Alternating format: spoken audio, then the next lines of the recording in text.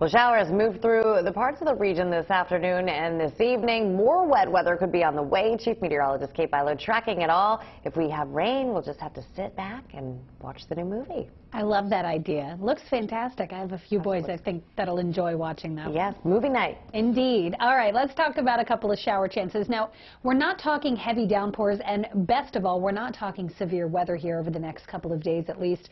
Mainly just some scattered showers. It may start off a bit messy on your Thursday morning. We'll take a look at that in just a moment. Here's a look outside. Speaking of a little messy, we do have a little bit of rain falling around the city. It's relatively light. It has started to taper off.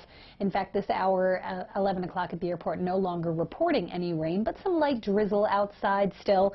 It's 71 with a dew point of 64, which is very high compared with this time yesterday when dew points were still in the 40s in many spots. That just indicates that humidity has been rising and rising. So showers still around through the rest of this evening and into the overnight hours. Maybe a rumble of thunder here and there.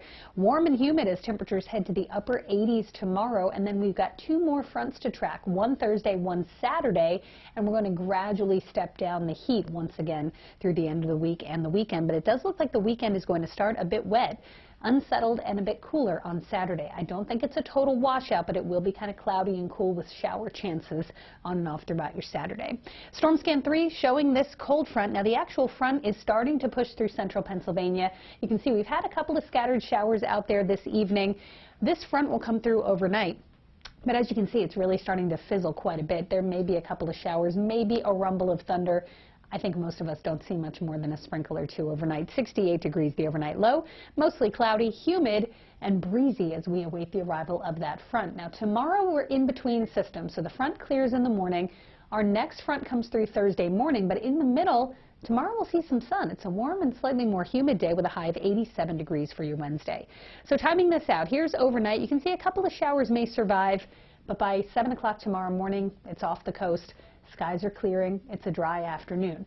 By tomorrow night into Thursday morning, though, here comes our next system starting to lift in from the south and west.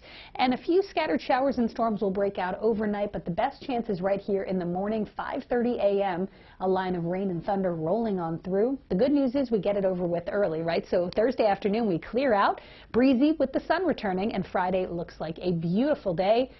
Friday is dry, but then here comes our next system on Saturday, bringing yet another chance for scattered showers and perhaps a thunderstorm. So ups and downs here in the forecast. Some sun tomorrow, a little more steamy. Thursday starts with morning thunderstorms, then Friday is beautiful.